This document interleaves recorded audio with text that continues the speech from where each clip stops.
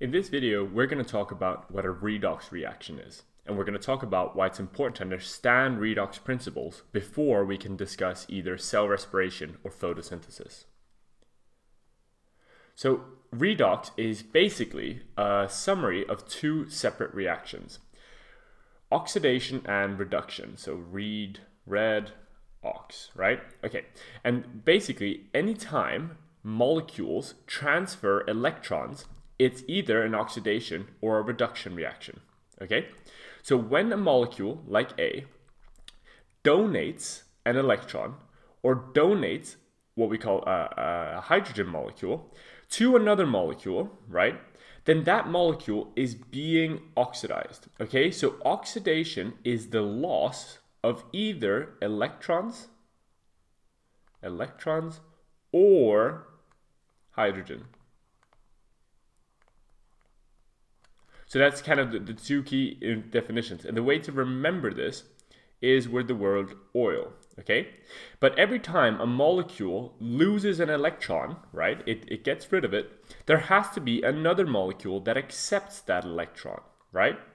And this molecule, which is now accepting an electron or a hydrogen, right, it's both work as a definition, this molecule is being reduced. Okay, so when something gains electrons or hydrogen, it is being reduced.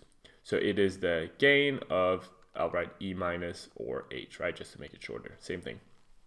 So what are some examples of these molecules that we're going to see again and again and again in cell respiration and photosynthesis?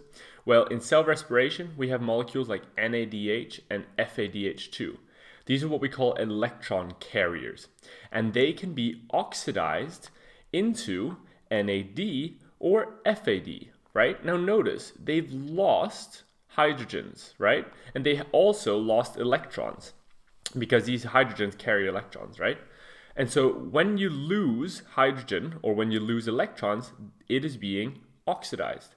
Therefore, we can say that NADH turns into NAD when it is oxidized, and NAD turns into NADH when it is reduced, right? Because when it gains an electron or a hydrogen, then it turns back into its original product.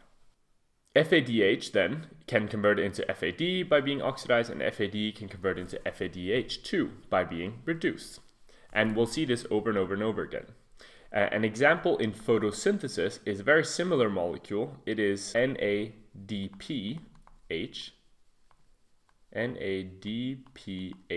which then can turn into NADP. And so when we talk about the light-dependent reactions, what we're talking about is the reduction of NADP, right, into NADPH. So I hope that made sense. That was just like a little overview of what oxidation and reduction means, because you're going to be using those terms quite a lot in the next couple of videos.